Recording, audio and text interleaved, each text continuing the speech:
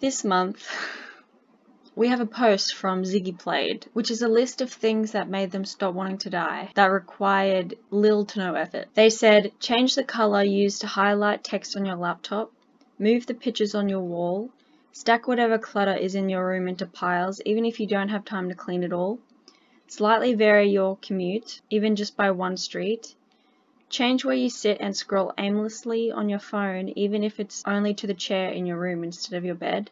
Drink water or juice out of a wine glass in the morning because nothing is real. Shower with the lights off, without music. Buy $3 flowers. They look bad next to the more expensive ones, but they look so good in your room. Start typing things you don't post into your notes. Your thoughts can be worth documenting, even if you don't deem them worth sharing. Wake up super early, just once. You don't have to make it a habit, it's just extra satisfying going to bed that night. Listen to the entirety of your favorite album from 2015. And then Sanders Studies added, almost all of these are about variety. Humans need stimulation. We need enrichment. We literally cannot do the same thing every day. The other day I was feeling miserable, so I hopped on a bus and rode it all the way back to where I'd started.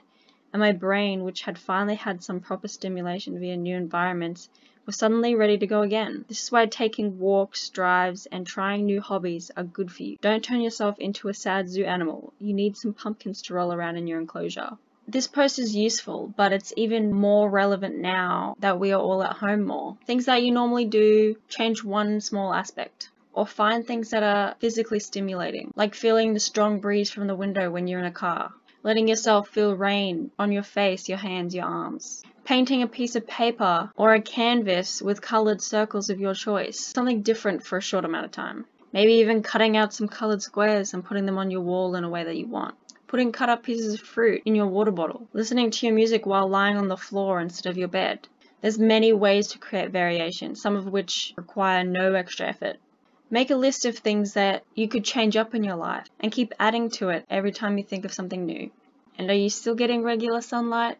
If your blinds are closed all day and you're in a dark cocoon for most of your time, that will affect how you feel about things throughout your days. Make sure things are bright and that you're getting a good dose of sunlight, even if you don't like it. Because you're important and you need to take care of yourself. Until next time, bye.